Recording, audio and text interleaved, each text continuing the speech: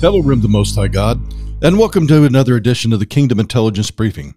KIB's purpose is to provide an intelligence briefing for the body of Messiah that will both empower and inform the remnant in the last days. We want you to know that you're not alone. There are more of us than you realize. And the ranks of the resistance against Mystery Babylon is growing all over the world. This is episode number 438. I'm Dr. Michael Lake, and I'm in the KIB studio today with the love of my life, Mary Lou. Hello, friends. It's so good to be in this studio today, and especially because it's sunshiny outside. We've had lots of rain and storms, and we sure are upholding all the people that lost homes. There have been some horrible tornadoes down in Arkansas, and there's been some damage, to homes and things here in Missouri and other states. So we ask you to join with us and just ask God to help in those situations. And a lot of people just lost their whole home. They have. It was very destructive. And I think we can all see that the storms are getting stronger. I tell you, the other day I was caught in a hailstorm up in town, and it was sparse as far as hitting it, but I mean, some of them were the size of softballs, and I felt like I was dodging mortars trying to get home. Well, they showed last night there was some like size of a palm of hands that had hit. Yeah. But we've just been so thankful because God provides us safety.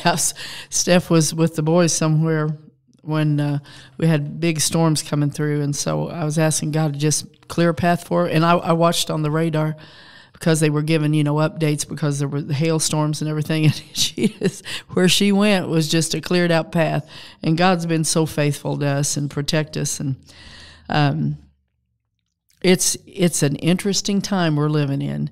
What God's been talking to me about this last week, and He's talked to me about this for a while, but I think there's going to be some things that He reveals that we can pray about coming out of Egypt, because I think there's some parallels to when God delivered His people out of Egypt, and then when they were in the wilderness and getting ready to go into the Promised Land, and it said that, that there was a new Pharaoh that didn't know Joseph when he was there. Yeah. And the new Pharaoh saw that the people of Israel were more and mightier.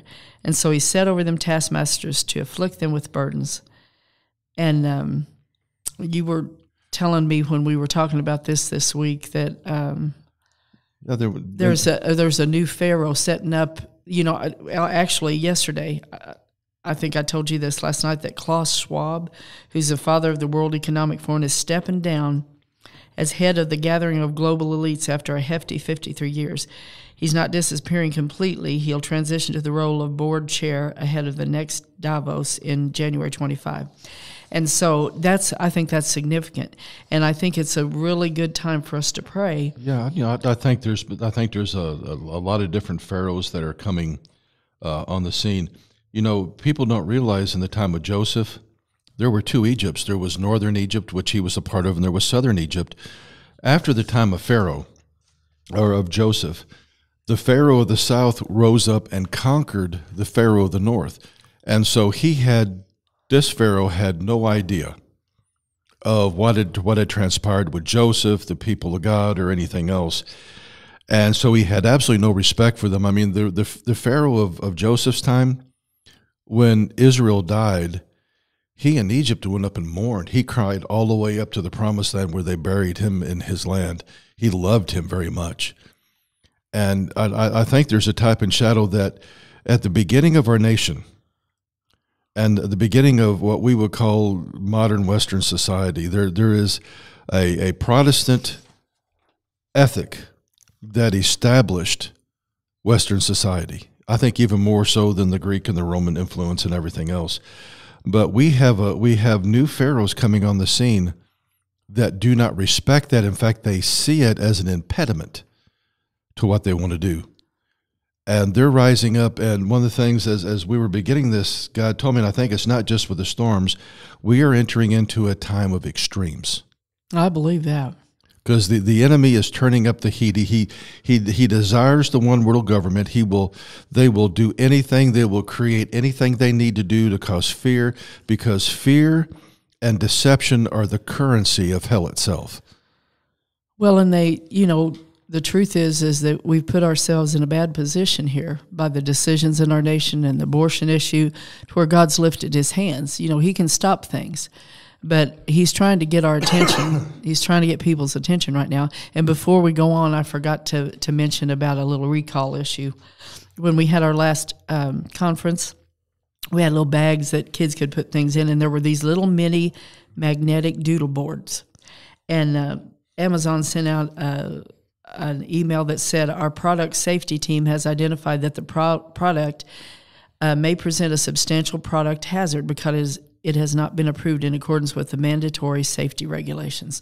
So it doesn't give anything like that there's something could pop off. It doesn't say that. They just didn't go through the rigorous safety standards. So they're just urging everyone to throw those away. So if you guys had just pitched those, just in case there's something going on with them, and Steph's going to send out an email to all the people that were at the conference just to let them know. So sorry about that, guys. Just pitch them, and we'll plan things down the road that hopefully will be through this safety commission. But go ahead. I'm sorry I had to interrupt. No, I think we're entering into a time of extremes. So the enemy is going to turn up the heat. But the word says that when the enemy comes in, now there's two ways of reading this because there's no commas in Hebrew. It can either be read, when the enemy comes in like a flood, the Lord will raise up a standard against him, or when the enemy comes in like a flood, the Lord will lift up a standard against him. Either way, what we see in that verse is when the enemy comes in strong, God's going to move strong too. Mm-hmm. So we're going to see times of extreme from the enemy. But I think what God is going to do is God is going to move in kingdom extremes, and that's some of the things that we're going to talk about to position ourselves to be extremely kingdom, because that's the only thing that's going to be able to withstand this tsunami of darkness that's getting ready to hit planet Earth. Well, I think that's right, and I think we can learn so much by what happened when they came out of Egypt. I think the great news is because there was such an anointing there that God had to deliver his people, that there was no sick. Mm-hmm. And you know that there was sickness there because they were, absolutely beating them, to where, and put such burdens on them, right. And also they came out with all the wealth. And you had said that, all of the things that they had gained on the backs of God's people, they came out of there with. Yeah, because they built two big cities. That were treasure cities. Mm-hmm. And Pithom and Ramses. And when you look at it, there were several things going on with the 9 plagues that God did. Number one, every single one of them was a judgment against one of the gods of Egypt. Uh-huh. 2, it's like halfway through the plagues, they would, it's like, okay, we got lice. Well, look, I can create more lice. Or we have flies. Look, I can create more flies. But there comes a time, there's a point that they could no longer produce. Now, mm-hmm. They could never give relief from, but they could produce the same things. But there came a time when they couldn't do it. And that shows them that teaches us several things. Number one, it teaches us that the enemy has supernatural power, but there's a limit to it, Mary. Mm-hmm. There's a limit to it. Now, with God, he knows no limit, but the enemy has a limiter on him of what he can do. The Bible says that he cannot tempt man with anything that is not common to man. Now, you have to take the full spectrum of human history to incorporate that. Some of the things that we're being tempted with now, we have lost in the mysteries of time, but we're very Genesis 6. High technology, all these different things. I think we're seeing a modern-day replication of what they had during the Genesis 6 time, which, if you look at it, lasted about 900 years. And you had Nephilim and the Watchers basically controlling the world. They bring high technology with them. We're seeing the replication of that. But man's already been faced with that, and we know from like Noah that you can resist it and you can not be a part of it. That's right. That you can stay pure of it. When the whole world was following in with the Nephilim, and the Bible says that men's minds were filled with darkness all the time, yet there was Noah.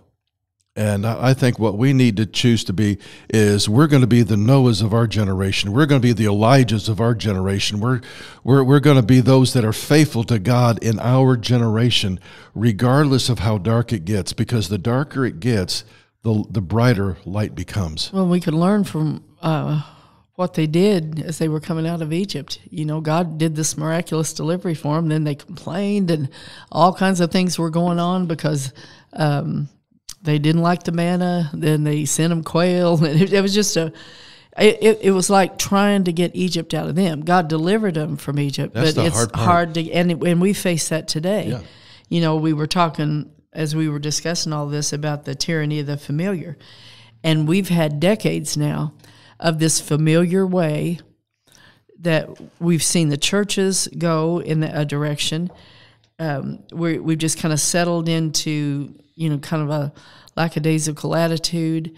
It's just been like that frog, the water's heating up and it just stays in there till it's too hot, because we get familiar with what's going on. They got familiar with what was going on in Egypt. And what's crazy, you know, because I was thinking, you know, the life of Moses when, you know, he had a call on his life from the very beginning. That's why God saved him. And at first he tried to do it in the flesh and he killed somebody. And I think the church has done a lot of things carnally, but the modern church has taken another step, Mary. It's like Moses. It's like if Moses was one who went down and said, now, Jannes and Jambres, I want you to teach me how to be a priest in the mystery religions. We have so much stuff going on today in the church that is mystery religion Babylon. Boy, that's true. That it's Jannes and Jambres. Now, guys, now I want you to compare this now. Before Jesus comes back, he's going to release the spirit of Elijah. Now, guys, have you ever studied Elijah? I mean, it was the prophets of Baal that had the slick PR. They had the best donkeys in the land. They were eating at the queen's table. They had the best. They wore Armani. Okay, I mean they were slick. They had all the PR and everything else. Elijah would have been equivalent of having one of the guys from Duck Dynasty being called to be a prophet and to face. I mean, he was a backwoodsman. He was a wild, hairy guy that wore camel's hair, and he was brash. He would just simply do what God told him to do, and he didn't care about PR. He didn't care about anything. He just was simply there to do God's work, and he was a wild-looking guy. And that spirit of Elijah, when you function in the kingdom, it's not about slick PR. It's not about sound bites. It's about doing the will of God, even when it makes you look ridiculous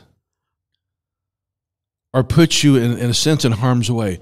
I'm going to face off with you, and I'm going to face off against 450 prophets of Baal and another 400 prophets of Ashtaroth. And if God doesn't show up, I'm a dead man. Phew. I mean, and then he's the one that killed all the prophets. That when they failed, he killed them all. I mean, he was the opposite of what we would consider and what Babylon would consider sophisticated and very slick looking, and just having the right sound bites and the right stage setting and everything else. We have so fallen into Hollywood in what we're doing in ministry. We have so fallen into even protecting the organization rather than dealing with sin or dealing with issues. And guys, it's all getting ready to fall apart because God cannot support this. No, and he's got to show us the way to get into a better place. You know, he wants his body functioning and showing his greatness. And, you know, the more of these little clips that I see, I've been watching a couple of things about the prophetic and about, just different things. And I've looked back and thought, oh, my goodness, I saw a video where Paul Cain, which was he was one of the people involved in IHOP, as far as like, was he Mike Bickle's one of his mentors? Would you call it that, or just associated with him? He was associated with him, okay, as well as, what's the name? Is it Wimber? Yeah, Paul Wimber. Okay. And was instrumental in those things, as well as the formation of the stuff that Peter Wagner did. And I remember when we went up to one of the conferences, and you know, if you're prophetic, you get around the prophetic and it kind of burns in you. You'll witness to what's going on. And we went up there, and I mean, not only was it nothing, it was negative. Yeah, it was. And on this clip, it had Paul Cain calls out a young Joseph Prince, and it's given him this great prophetic word. And we've seen the teachings of Joseph Prince, and my goodness, it's very concerning. Hyper grace, yeah. And so, I found out too on one of the clips that Derek Prince had been to IHOP years ago to warn them, and I think that was disregarded. And John Deere tried to too, didn't he? I wrote a letter or something, and they didn't receive it. But it's confusing to the body of Christ, because Paul Cain would have these very accurate prophecies, like about earthquakes and specifics right to the T, and so everybody was considering him one of the great prophets. And so, that I read a letter where I think it was Rick Joyner said that they were having to turn Paul Cain over to discipline for the church because they went to him individually, him and some others, and when he was struggling with alcoholism and homosexuality. And so you look at that, and in the same letter now, Rick Joyner was praising him for all the contributions to the body of Christ. And I guess what's confusing for most people, as it is me, is that a spirit of divination that is making these accurate things? Was it never from God? Did he have a prophetic gift and got into sin?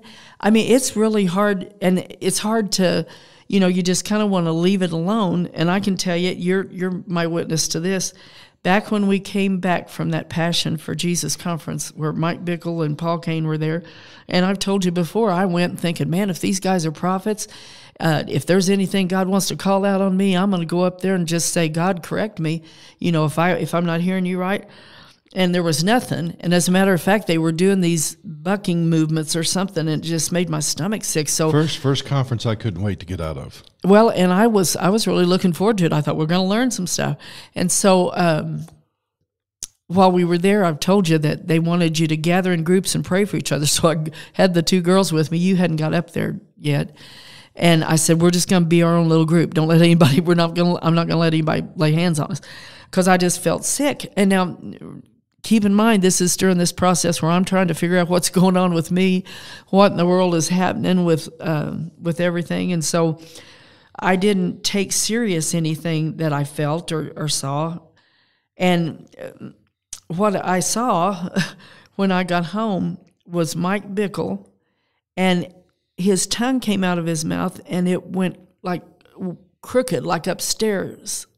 It was like, well, God gave you a vision of that, yeah. And so, and you had no idea what to do with that. Well, and I wisely didn't do anything with it. Now, I'm sure, based on what I see God do with me now, that he was wanting me to pray for him. But I just discounted it, because I thought, who am I to think that there's something wrong with one of these people who's got these big ministries? And so I just told you, I told our family, and I said, I'm just going to shelf this. And what I should have done is prayed, because obviously we know now something was going on. But it's not an easy thing to know what to do with the prophetic. Now I think almost everything I see is God showing me something he wants me to pray about. But I mean, it's a sticky situation when you're seeing something about another minister or something like that. And tell you the truth, Mike can tell you, there's many things through these last 30 years that I've seen. It shocked me that God showed me, and I've shelved those and prayed, because it's not my place. I'm not in a position to try to even figure out what I'm seeing. I know it's real, but I'm just praying, because I think it's so dangerous. I honestly think we're in one of the most dangerous times that's ever been, because we need a pure prophetic stream. And how do you get a pure prophetic stream? It goes back to holiness. We forget what Moses taught the people of God. Now, everybody remembers, if somebody prophesies something and it doesn't come to pass, then they're a false prophet. What do you do with Isaiah, that some of the things he was prophesying happened 300 or 400 years later? So, I mean, you got to balance that. But Moses said, listen, if he prophesies, something's going to happen on such and such a day and it doesn't happen, then cast him out, don't believe him. But we stop there. But he says, listen, if the guy comes and every single thing he says comes to pass, but he leads you into another direction, either by what he's preaching or his lifestyle, leads you away from the ways of God, he's a false prophet. And God says, now why did I let this happen? Because I'm testing you to see if you love me more than you do signs and wonders. And see, we have entire, what you would call revivalists, that are all about signs and wonders, to where they worship signs and wonders. And, the Apostle Paul said, signs and wonders are for unbelievers. I don't need a sign and a wonder. I don't need to be entertained. What I need to hear is the Word of God, and then I need a prophetic word if I'm going to be released into something, or if I need correction, because I see the true prophet. When you look at the Navi in the Old Testament, they would give the deepest teachings out of the Word of God, because they, as a prophet, they understood the heart of God. And when you have people that are supposed to be prophets and they can't teach their way out of a wet paper sack, or preach their way out of a wet paper sack, that does not fill the biblical model of a Navi. I mean, a true, and I've even seen some of the greatest sermons that Spurgeon ever preached. He was very prophetic in what he was doing. I mean, he would call out supernaturally people's sins, what they had done the week before. Excuse me. Oh, I hate allergies. And he would call them to repentance, to where they would be brought to their knees in repentance. And the modern church doesn't like repentance. They want warm fuzzies. Warm fuzzies are the way that Babylon does things. They will give you warm fuzzies while they feed you their poison. And I'm having trouble with a lot of different movements. I mean, we've watched a lot of different videos, and we have a lot looking at all the crazy stuff that's going on with the prophetic movement, or with movements like Bethel and many others. And you and I've said to her, oh, yeah, that's right. Oh, no, that's not right, because they cherry pick things for their position. They do. And so it's because, I mean, there's a lot of stuff. I mean, I've read everything that John G. Lake has ever written. In fact, at one time I had his unpublished works. I think they got damaged when we had that flood back in Dixon. But Wilfred Reddit, his son-in-law, I was able to get all his unpublished works and read through them, so I knew everything that was about him. And I see them cherry-picking things about him when, I mean, he about starved to death on the mission field because he was so dedicated to what God called him to do. And because they're cessationists, they don't want the move of God as far as signs and wonders. And I do believe that, signs and wonders are true. But I mean, I'm seeing things with cessationists that get into hyper grace, or they get into once saved, always saved, and now that you're saved, you can sin and still make it to heaven, which is the opposite of what the Word of God has to say. We need to realize, whether we're in the Hebraic movement, the Baptist movement, the Pentecostal movement, all the way across, that we have all messed up, that we have let Babylon come in one way or another. And God is calling us to a time of repentance and back to the full counsel of God's Word. Well, if you look back, though, the one thing that concerns me, and I know God's dealing with this on a worldwide level, but, you don't want to come against someone that might be flowing with God. And if you don't have enough information on them, it's easy to just take what they're saying. And unless you're a researcher and can match what they're saying, line it up with the Word of God, like somebody like me, when I first started, I did not know the Word of God. And so I wasn't going to say anything about these people. I mean, we saw no telling what. We saw churches where we know that the leaders were in the occult. I mean, we saw a ton of stuff. Yeah, we did. But to me, it wasn't hard to stand against the demonic at all. It just wasn't. God had placed faith there for that with me. and I made my stand and I wasn't budging. What's hard, I think, for all of us is being an absolute oddball in the body of Christ, because most people were following this stuff. I mean, they are in the charismatic movement. They are following all of it. Yeah, they are. And unless something comes up like a Mike Bickle event, and unless something comes up where there's proof now that there's something going on, it's like you're coming against the Holy Grail.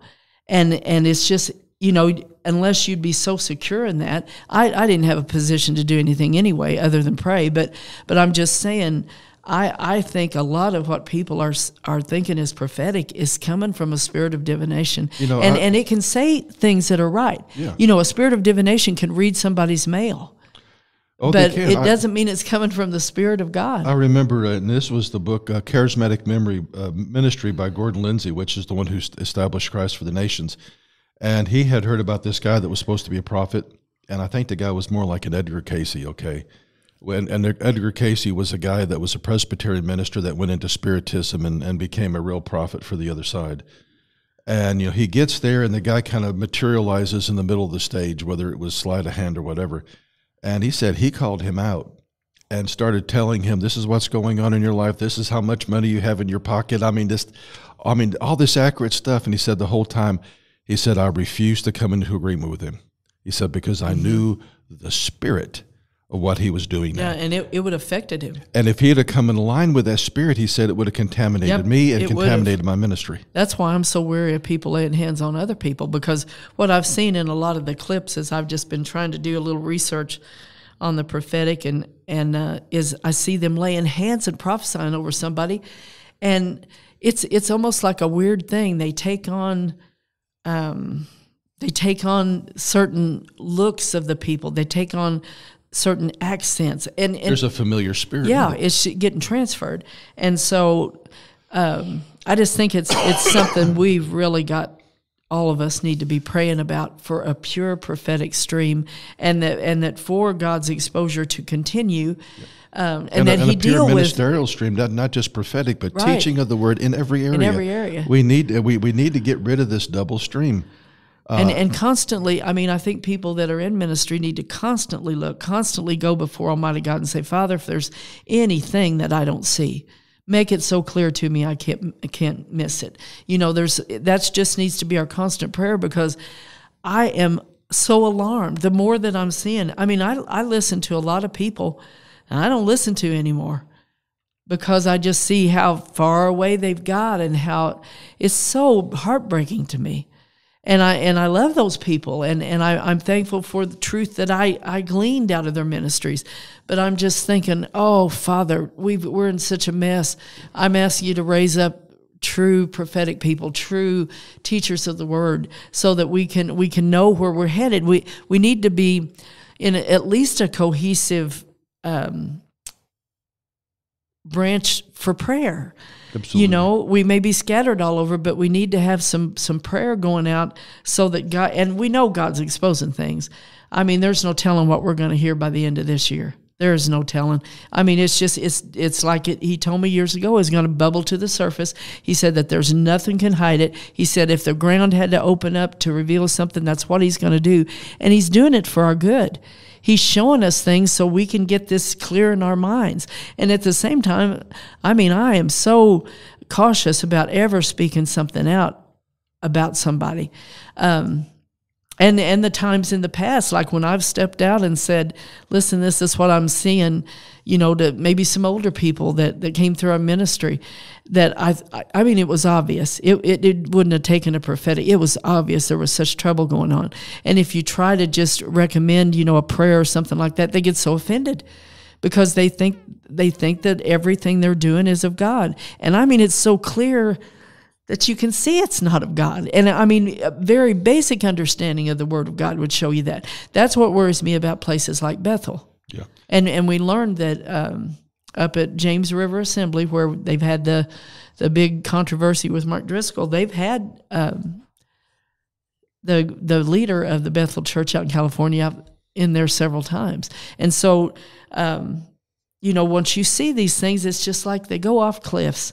And I know that we need to be praying for everybody, but at the same time, Mike, there's there's a young group of people that's being raised up right now, and it is imperative that they get the truth, that they get this thing right. And so not only do we need to pray for them, that God would shield them and guide them, but God's going to have to clear a path. Now, he's going to have to clear a path. And I think one of the things that we need to say a word of both encouragement and correction to the younger generation. It's like there's so many avenues that we can get into. We can get into the Dead Sea Scrolls, we get into this, that, and the other. And a lot of this stuff is interesting. But for the younger generation, if you don't go back to the basics of knowing the Word of God. That's it, the Word. Inside and out. These other things are extraneous. Mm-hmm. And the devil would have us rather be dealing with extraneous stuff. I mean, even with, God's been dealing with me, because, a lot of things that I've had to deal with, like with the Shinar Directive, all that, a lot of people would call fringe theology, okay? And I think I was ranked among those that are doing fringe theology with these things, and I don't necessarily consider it fringe because it's very prophetic for where we are. But at the same time, guys, you could know the day the Antichrist is going to show up. You could know his name. You could know the city he's going to appear in, the day the UFO show up, and all this other stuff, and not be prepared because you didn't have a foundation in the Word of God. Yeah, because you can't function in God's kingdom without it. And boy, do I know that. I was stumbling through everything in my life till I found out what was going on. And, I remember how lonely it felt as I was seeing the things that were going on. And the only way I could grit it in my mind is most of us have half the truth. Yeah. We see what's there with our eyes and what we're hearing with our ears. But there's a whole nother layer of stuff going on at the same time. And I lived in a town where that was happening, and we saw it with our eyes. And so, I think most ministers would not even think that there's such a thing as hidden personalities. But it's one of the things that I've wondered even about Mike Bickle. Since all this stuff has come out, I've thought, does he have hidden personalities that were doing these things on the side, and then he would try to, because the only way that I have been able to understand how this works with the back personalities that have been created is your front consciousness will overwrite something that's happened so that you don't remember it. There will always be an explanation. There's always something that the front consciousness of you is going to be fed as an explanation for something that would happen. In my situation, very few times did a back personality in me come forward unless I thought my kids were threatened. And then it was like, oh my word, who is this person? And you remember that, a couple of incidents, and I'm sure I shocked the world when I did that. And then it was like what I did in my mind is I remembered what I said, and I can tell you that at the time I was saying it, I was trying to catch it. I was like reaching up trying to catch myself so I wouldn't say what I was getting ready to say, and I couldn't. It's just an override. Yeah. So then I just thought, okay, I just got mad and I didn't handle it right.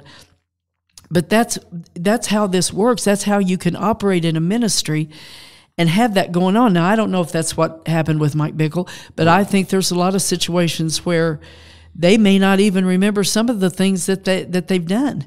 Well, I think there's a blending. I think we have that going on. I think we have people that aren't even saved doing ministry. I do too. That have learned how to work the system. Mm-hmm. And, I've been to a lot of ministries over the years all over the place. And some of them, you could tell, man, they really love God. They love the people.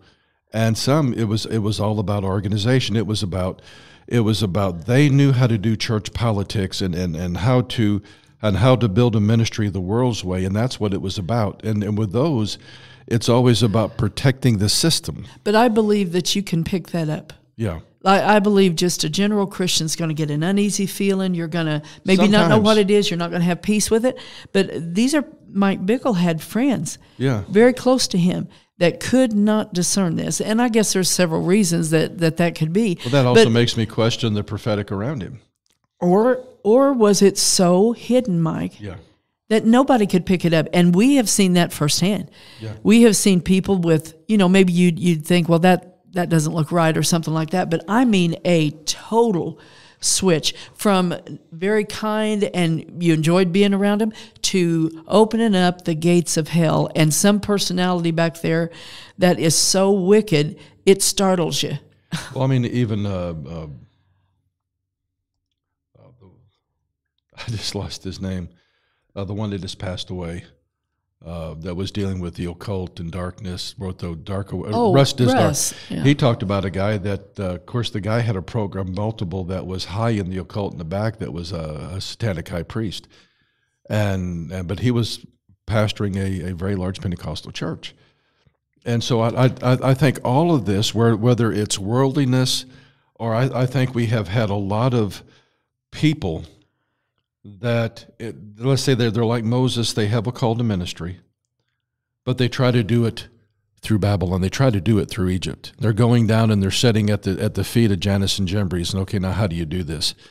I think we have that going on. I think we have the multiples going on. We have a plethora of different things going on. Different things. Because this is the time the Antichrist is waging war against the saints, and it said that he would, for a season, wear out the saints. Well, how do you wear them out? You take away, if you want to come against an enemy, you got to disrupt their communication line and their supply lines.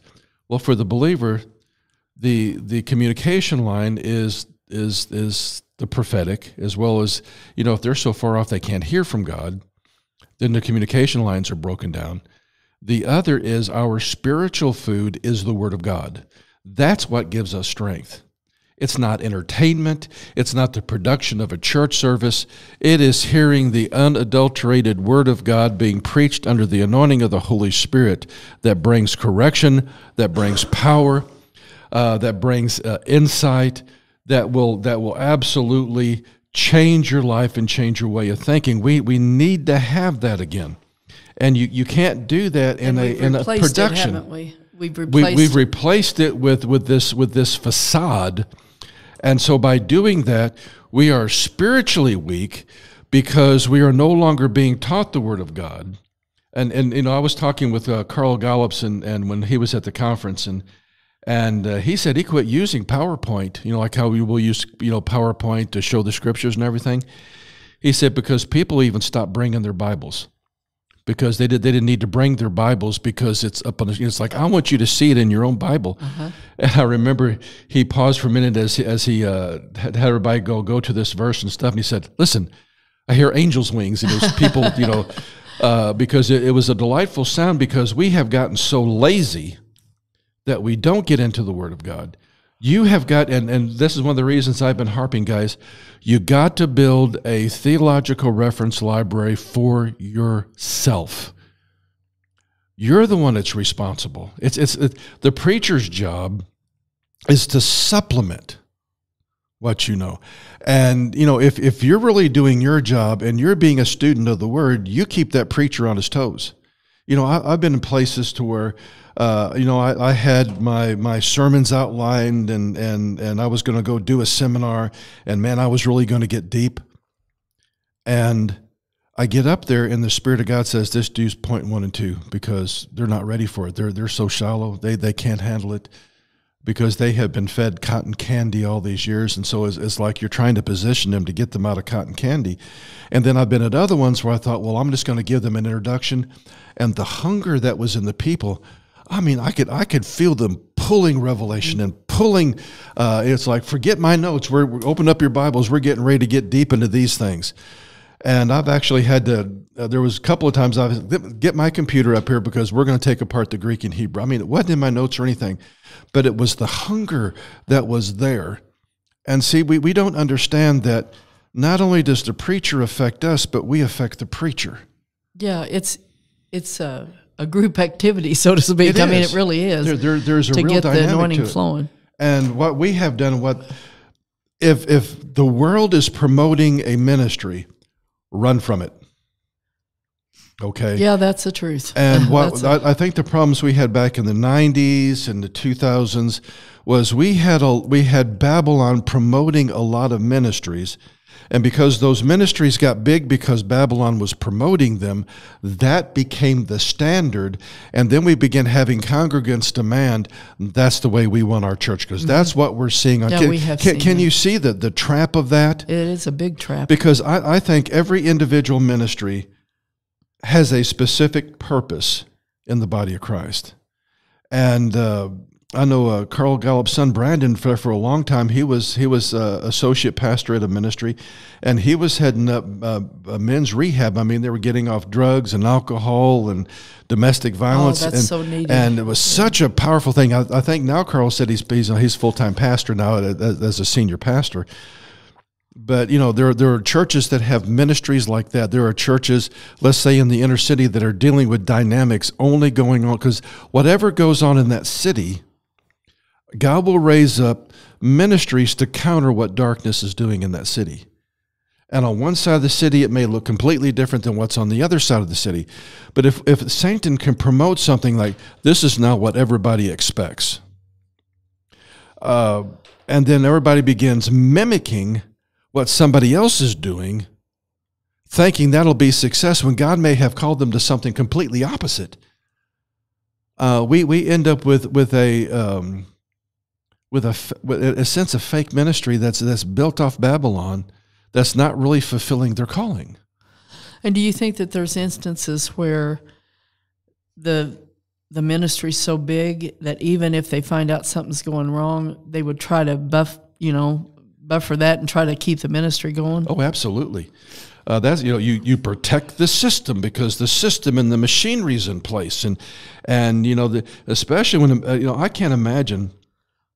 Some of these ministries, I know of ministries that their payroll and just to keep the lights on is like $1.5 million a month. I can't imagine the stress that would come under that. Said, okay, we're now discovering there's sin in the camp. What do we do that if this comes out, all these families may lose their jobs? And I mean, there's all this, and so it's like Satan has set us up. He knows how to set a trap. Set us up where, biblically, it's something we need to be quick to repent. We need to be quick to confess, quick to call things on the altar. Because any of us can fall. And the way that we can stop that is just stay in that prayer place to where God can correct us and show us if we're, Satan is, setting a trap, because he's going to try to do it over and over and over. He doesn't want anybody to make headway for the kingdom of God. And it's like I've said, we're in a vulnerable position, and only God can turn it around. But I'm fully convinced if we pray, we can see changes at least. I think that I've been thinking a lot about the prophetic word that Dr. Mary Ann Brown gave me back in the early 2000s before she passed away, that she said, Mike, when God gets done, the church is going to look nothing like it does now. And I've always wondered about that, and I think it's because we have gotten so far off that when we return back to the Bible, it's going to be really nothing. Strange. It's going to be nothing like what's going on. When we went through what we went down in my hometown, it's so against the grain. It's like walking upstream and the pressure's coming at you. If you don't just conform to this little idea of what our reality is, and everything's just like this, and we keep it right in this little pattern, and then nobody can mess with us and our lives won't be disrupted. And when you have to see some things that nobody else can see that's going on, it just rocks your world. It does. But the good news is it's worth getting rocked. Thank God my world was rocked and turned upside down in every which way you can, because I was lost. Yeah, we don't see the world anything like it. Because we know it's all a facade. It's all a lie. And even the way that our lives are patterned, where we just look at TV and we just, it's like entertainment across the board. And we have to step back from that. We have to get in the Word. And, staying in the Word to me is the greatest safeguard, because there's anointing there. God can show you things. We learn how God operates. We can see how the devil operates, and that's knowledge that can keep us from falling. It is. I'm getting ready. There was a time I had cassette tapes coming out my ears, and I've got a lot of that stuff packed up from some of the old guard. And I've just had this desire to go back, and we have it over in storage in Seymour. I'm wanting to go back and getting some of those old tapes and converting them to MP3 to where I can have them with me and listen to them again. Because there have been times in the body of Christ under some of the generals that we've had before. It was a pure word, and they paid a hard price to get there. All of them did. Derek Prince paid a hard price. David Wilkerson. Lester Sumrall. I mean, they all were fought tooth and nail with what they were saying. And, going back, we're in times of extremes. And so when you have extreme darkness, the only thing that can counter is extreme holiness, so going back to the word. And, I said, okay, God, what's the answer? And he kept on saying Joshua chapter 1 principle. And when he took me back to Joshua chapter 1, there's one phrase, and one of the things that you do is when you look in Hebrew is when there's repetition, there is a purpose behind it, okay? If it's mentioned once, it's important. If it's mentioned twice, it's very important. If it's mentioned 3 times, it is they call it being brought to the superlative, like the character of God, his ultimate character is his holiness. His holiness trumps everything else. That's why he's holy, holy, holy. That's brought to the superlative. Now, when we get to the unfolding of the book of Revelation, and anytime there's a prophetic word that's of judgment, it'll be woe to the inhabitants of Nineveh, woe to this. We have angels going, and they're giving 3 woes. That is the superlative woe. It's like the prophecy's about to hit the fan. Unless you get right with God, there's absolutely no survival. Well, imagine, you see this process with Moses, that he's living as a prince of Egypt. He thinks like an Egyptian, not only an Egyptian, but an aristocrat Egyptian. God creates a situation that he has to go on the backside of the desert, where he entered it in pride. I mean, you could not be prideful and not be raised in the house of Pharaoh. I mean, you were privileged. God takes him into the desert place, and Debar in Hebrew desert also means speaking place. That God took him from a place of pride, and when he comes out of the desert, the Bible says there has never been a more humble man that has ever lived. He took him from pride to humility. And God began speaking him in the desert place. And even in that desert place, he wasn't fully there. When God appeared to him in the burning bush, God said, okay, throw down your staff, and it turned into a serpent. He picked it up by the tail. It turned back. He said, okay, stick your hand in your cloak, pull it out. It was leprous. He wasn't impressed with that. You know why? He saw Jannes and Jambres do the exact same thing. And he says, I can't speak. You're going to send me down there? And God says, listen, I'll tell you what to say, and you'll tell Aaron, okay? Now, when you look at the progression, for a while Aaron was doing it, and finally Aaron had to shut up because Moses was doing it. He finally gained confidence in who he was. And he had spent so much time with God that he began to think like God. There was this transformation that went on in Moses' life, and we see it even documented in the Torah. The first 4 books, Moses did nothing but write down what God told him. Deuteronomy, God didn't tell him word for word what he wrote. Deuteronomy means words. He was so concerned about this next generation going into the promised land that he created a Reader's Digest version of the first 4 books. And Moses wrote it himself.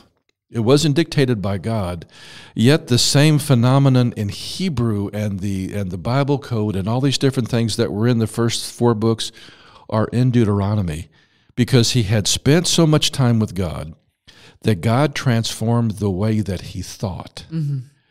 And so it transferred over. I mean, when you read the book of Deuteronomy, can you imagine writing this and saying, okay, now tomorrow I'm going up, and I'm going up on the mountain, and I'm not coming off because I'm going to die. And this is what's going to happen after I die. I mean, that's all in the book of Deuteronomy. And now you're called to take the place of Moses. Now Joshua, I mean, faithful. I mean, he was like an Elisha to Elijah with Moses. In fact, the time that, you remember when Israel went up and the elders of Israel actually dined with God, and then Moses went up further. While the elders went down and got bored in those 40 days and created the golden calf, Joshua went up as close to the manifested glory of God as he could get without dying, and he stayed there until Moses came back down. Okay. And so he saw what God had done through Moses and had saw how much Moses communed with God. But there's a process of us being reprogrammed by God because we are conditioned to think like Babylonians. We are conditioned to think like Egyptians. It's all around us. And so now he's going to have to take up the reins. And there's one statement that is used 3 times in Joshua chapter 1, verses 6 through 9. He said, you're going to have to be strong and courageous. We're going to have to be strong and courageous if we're going to stand against the onslaught of extremism from Mystery Babylon. That's true. It has taken over our churches. They have now built the model of ministry based upon how Babylon does it and not how the kingdom of God does it. I mean, we even have guys, the one preacher we were listening to I really liked, and he had this other guy come that taught that Jesus, when they were down in Egypt, he was studying mysticism down there. That's why he was able to do this stuff. No and I'm way. thinking, that is a New Age doctrine that's from the pits of hell. No, Jesus was down in a Torah-based community down in Egypt because that's what the Jewish people do. That's their modus operandi. But guys, to stand against the tidal wave of everything telling us this is the way you're going to think, and now we're going to police even what comes out of your mouth, and you better watch your words. That's very Orwellian. Yeah, and it's calling what you're saying is the truth as hate speech. Yes. When it's actually love speech because you're trying to save people from harm. If somebody's about to drive off a cliff and you grab them by the hair to keep them from going off the cliff, is it hate? Or is it love? Well, there is such a thing as hate speech, but it's not what the general population is considering. No, it's not. They just think if you come against anything that they're trying, the agenda that they're trying to push, they call that hate speech. I call hate speech is when you're coming against a person or someone and with no reason and just hating them for no reason. Yeah, and modern hate speech is you said something I didn't like. Mm-hmm. Well, welcome to the club. I hear things on the news every night I don't like, okay? But listen to this. He said, be strong and courageous, for this people you shall divide as an inheritance in a land that I swore to the fathers to give them. Only be strong and very courageous. Now God's adding very courageous, from good courage to very courageous, that you may observe according to doing to all the law which Moses, my servant, commanded you, do not turn from the right hand or to the left hand, that you may prosper wherever you go. We have forgotten. We were not blessed because we have learned to flow with Babylon. We are blessed because what we do in the kingdom overrides Babylon. And even though they try to persecute it, even though they try to come against it, it is a sign and a wonder that God prospers it and they can't take away the blessing. That's true. That's the way the kingdom operates. And we need to return to that because there is pressure. Right now, there is more pressure than you could ever believe if you're following God. And Mary, the first ones that will turn against you are the church people because they have they're still thinking like Egyptians and Babylonians. They are conditioned to the old ways. And we've got to step outside of that. The biggest foes of John the Baptist and the biggest foes of Jesus were the religious crowd. Mm-hmm. The religious leaders, because you're not with the program. You're not with our program. You're coming against the machinery that we have put together. Yeah. Let me tell you something. There's some machinery that's going to have to fall apart. God's getting ready to judge a lot of things, and a lot of ministries that we thought were too big to fail are getting to crumble from the inside because it was not built upon the rock. Yeah, that's true. And it's for the sake of the remnant that's going to happen. It is. I mean, there's judgment has to come. But thank God for His mercy and for His love for His people. We can go right on in the middle of it. Yeah. And I mean, God may have to take a lot of people down to, Jesus loves me, this I know, for the Bible tells me so. A lot of people I've met, that's where they would need to go. Yeah. That's where I started out. Like when God delivered me, I started out with the basics because there's so much been taught that skews the basics, even the basic tenets of faith. And if you don't get that established, you're in trouble. You know, I examine everything from the lens of theology. That's just the way I'm wired because of all my training. And so when I look at things, we have there are two things going on. Number one, we can look at a lot of the Hebraic roots movement, different things going on. You've left Jesus. Jesus is the creator. He is Yahweh Elohim. That's the apostolic testimony. The moment that you leave him, you have left God and you have left the kingdom. I don't care how deep you are in Hebrew. I don't care if you can do it frontwards, backwards, and sideways. It doesn't mean a thing. You know, all the leaders that rejected Jesus were fluent in Hebrew. Okay? Now, Hebrew is very important. Understanding Greek is very important. But the moment you leave Jesus, you leave the kingdom. You do. Now we have those that would not even understand the commandments of God. But what they have done is they're guilty of idolatry because they have created a version of Jesus that will placate their carnality. Yeah, it really is. That's what it is. I mean, Jesus will get up in your business. I mean, he looked at the Pharisees and stuff and said, "You bunch of snakes and vipers." And he turned to people and says, "You can't get into the kingdom of God unless your righteousness is better than theirs." I mean, he cleaned out the temple twice. Come on now. And we need him to clean the temple. We need him to, yes, you know. And he even did that when he said, "Listen, I've not even come to judge the world yet." And yet he's calling out the religious. He's calling out sin. He's cleansing the temple when he said, "Listen, I've come to forgive and not judge." Mary, he's getting ready to come back to judge. He is coming as Messiah ben David. Well, there's so much that is getting ready to happen that we need the kingdom operating so that we can thrive in the middle of this judgment. You know, I don't have any doubt they're getting ready to release another thing like they did the coronavirus. Yeah. I don't have any doubt because that's part of what they're doing to take a lot of the population out. They plan, and then with the jab, I'm over and over. How many times are we seeing these young athletes die? Yeah, we got that. I think there's going to be something worse, and I think they're trying to control the food.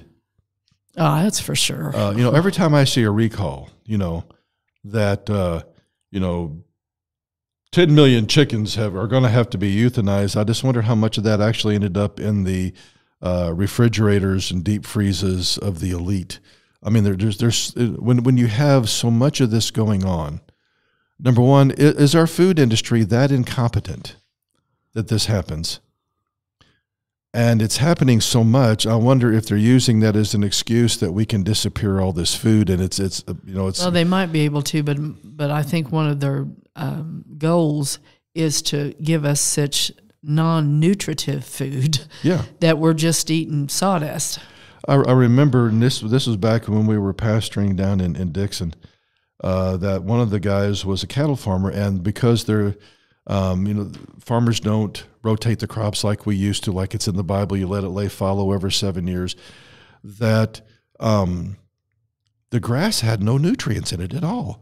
And he was trying to pump vitamins down the throats of his cattle because they were dropping dead because they were so weak, because there was absolutely no nutrients in the food anymore. Oh, we've met people, though, since that are doing that now. They follow the word. They rotate. But I'm using that as an example that our food is no longer food anymore. Much of it, unless you're eating organic and you're eating whole foods, they have stripped everything from it. Mm-hmm. It's like we were watching, and there's this one nutritional guy that I really like that he's really done his research. They were talking about sorbet poly something 40 that's like in those Nil snack puddings and stuff. And, so many people have food sensitivities because there's like one layer of cells in your digestive tract that protect once you get past your stomach. And this polyascorbate stuff actually causes those to explode. Mm-hmm. And a lot of people have leaky gut. I think that both of us have experienced that. That's why we have allergies. Yeah. Because it gets out in your system where it's not supposed to be. And it's all because of stuff they put in the food supply. There are so many things in America that's in our food supply that's illegal in Europe. Mm-hmm. Now, when I look at what's going on in China, I see where the FDA has helped with some things. But when the FDA is now primarily funded by the pharmaceutical industry and by the food industry rather than tax dollars, it's kind of conflict of interest. When you see the advancement of this agenda that the elite have put out, it's only God can fix this. Yeah. Only God can fix this, and we can do our part. We can grow as much food, to where we know what's in it, we know what's on it. But it's going to take the power of God to restore. And there's, as far as like people having the gluten sensitivities, there's some people that once that have gone to Europe that can eat pasta and things over there because they don't have all that junk in there. And good news is you can buy pasta from Europe, Yeah.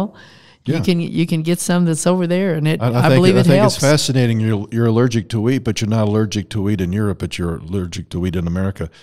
And so there's a lot of things that they have done. And why is that happening in America? Because America, according to the elite, has to be brought down. The Constitution is in the way. The God-fearing people in America is in the way of what they want. And so they're that's one of the reasons why they moved all our manufacturing to China. And so, it's hard to find jobs. It's hard to find things manufactured in America anymore. And they're using our manufacturing dollar to build the weapons they're going to use to try to take us over. I mean, it's asinine. Well, and when you look at what they've done. I mean, it's organic food's expensive, but if you get grass-fed, grass-finished beef, it tastes a lot different. Yeah, it does. I mean, you can tell that there's real stuff there. Yeah. And it's just different. Now, corn-fed beef to me tastes good, but it's not good for you. No. It's what's clogging up everybody's arteries. And so we've got to I think that God's getting ready to prepare places. I honestly think this.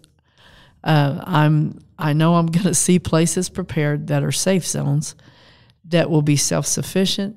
I think the Ozarks is one of them. I think God's in the process of cleansing it right now because there's so much debauchery and things here that it's going to take a cleansing.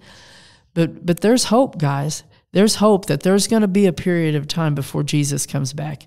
I really believe this. This is my opinion, that there's a period of time before Jesus comes back where we're going to readily see the power of God, protect places, provide, to where the lost can say, okay, I've been told all this junk. I've been told that aliens came, and that's where the humans were originated with. I've seen all these things that people have told me. But there's this one name I've noticed that changes everything. Yes. And it's the name of Jesus, because every knee will bow to that. And I have never walked through anything in my whole life that isn't true. The name of Jesus is above every name, and he's going to show himself powerful. That name is going to be used, and Satan's agendas are going to fall to pieces. And God's in the process of raising up his remnant, and that's what's going to happen. Yeah. And you want to learn about Jesus, you start in Genesis 1:1. It's the only way you can understand. You read all the way through Revelation 21, okay? Because the Jesus is the God of the Old Testament.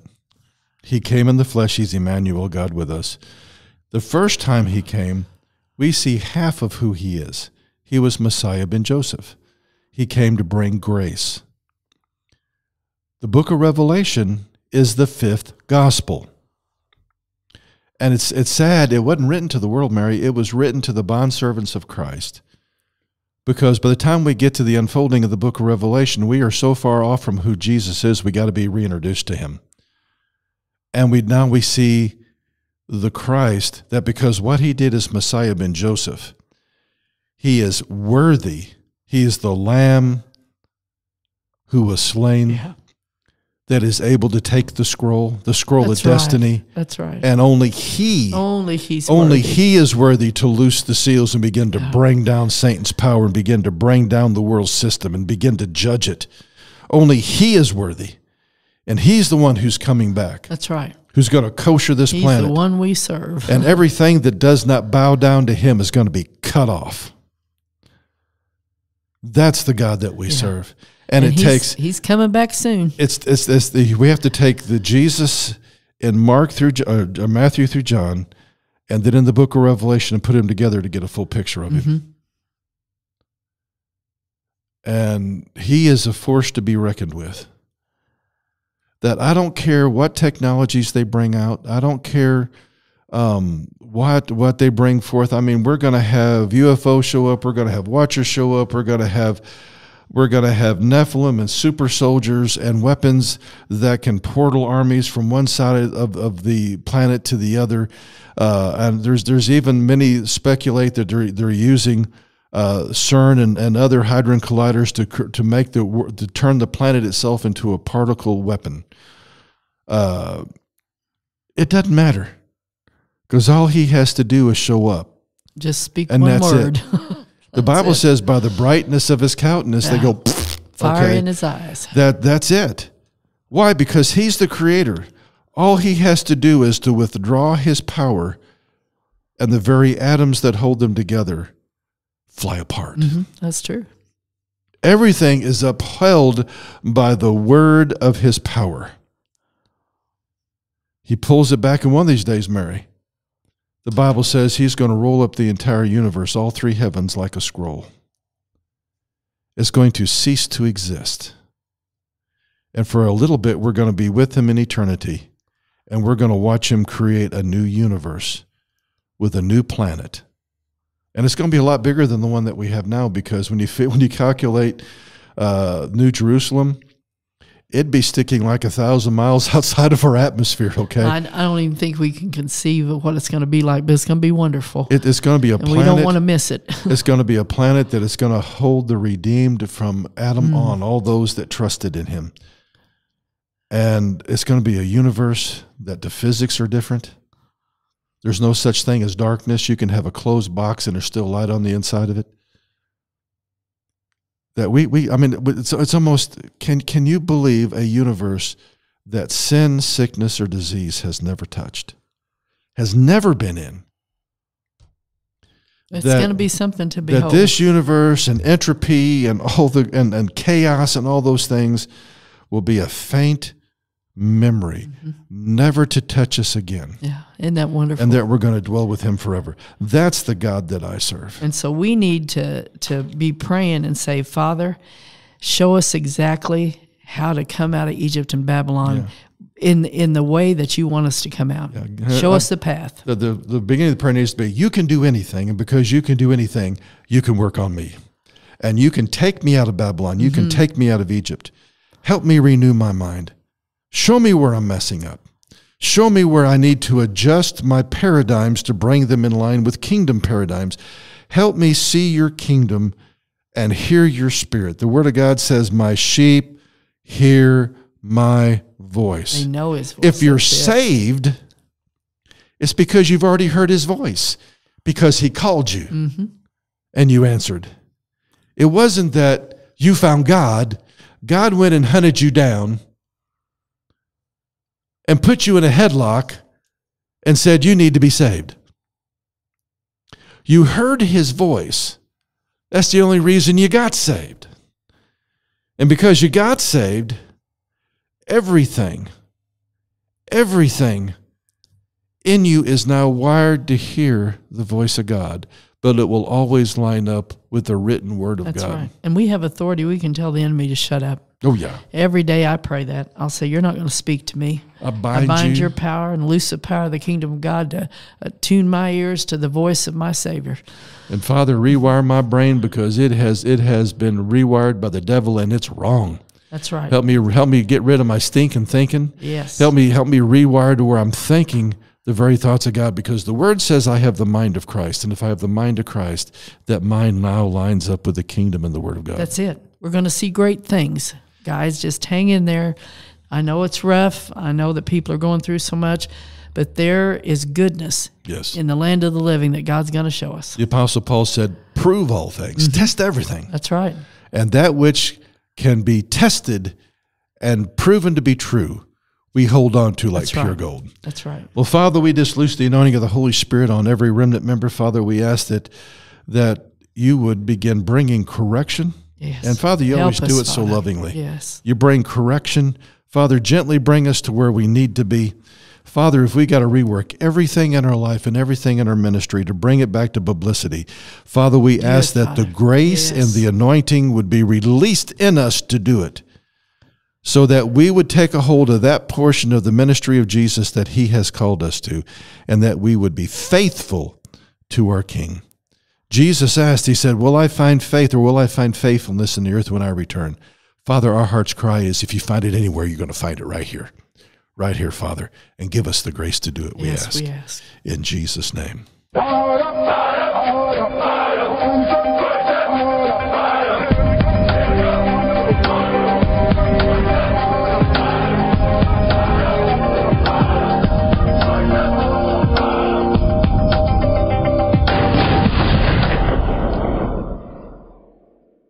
Stay informed. Tune in to weekly podcasts by Dr. Michael and Mary Lou Lake to keep you informed, inspired, and empowered in the kingdom of God. Tune in to www.kingdomintelligencebriefing.com. That's kingdomintelligencebriefing.com. This video was made possible by our partners worldwide. Please prayerfully consider supporting the ministry that is preparing the remnant for the unfolding of end times prophecy. Send your offerings to Biblical Life, P.O. Box 160, Seymour, Missouri. That's Biblical Life, P.O. Box 160, Seymour, Missouri, 65746-0160. You can also donate online at store.biblical-life.com. That's store.biblical-life.com.